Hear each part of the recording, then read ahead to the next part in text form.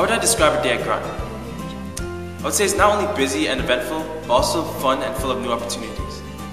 Hey, why not just take you through my daily life at Groton? Start with the chapel.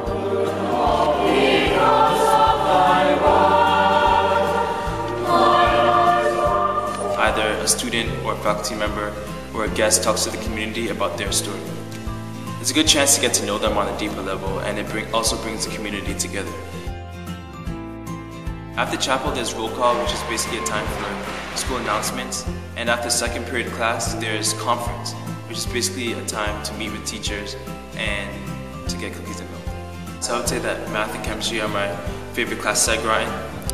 I love the fact that I'm able to apply concepts that I learn in class to real life situations. For instance, in math class right now, we're learning about hyperbola geometry.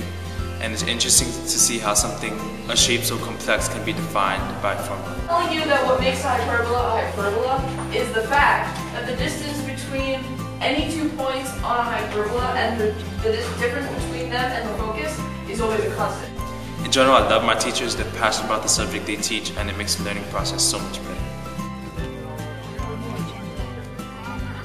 And after class, there's a required afternoon activity, whether it is drama, dance, a faculty-sponsored activity, or a regular sport.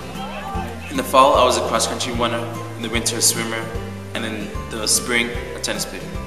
The reason I love tennis is because it's a small team and we're able to work together to achieve success in our games. After sports, there are a variety of activities to do. I'm in a Groton softball league team called One It Wonders, so it's fun to see how a group of people can come together to support each other. If I'm not playing a softball game, I may either be practicing my violin at a student recital, or playing chess at a chess club, or singing in the gospel choir, or having dinner with my advisor. It really depends on the day. The day ends with check-in at the study hall, which is basically when my dorm mates go down to the common room to talk about the day. Oftentimes there's a feed, which is basically like a snack for the dorm.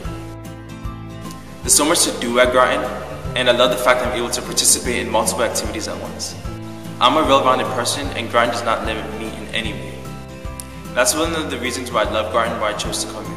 Each day is a day full of opportunity to grow and to learn skills that will help me for the real world.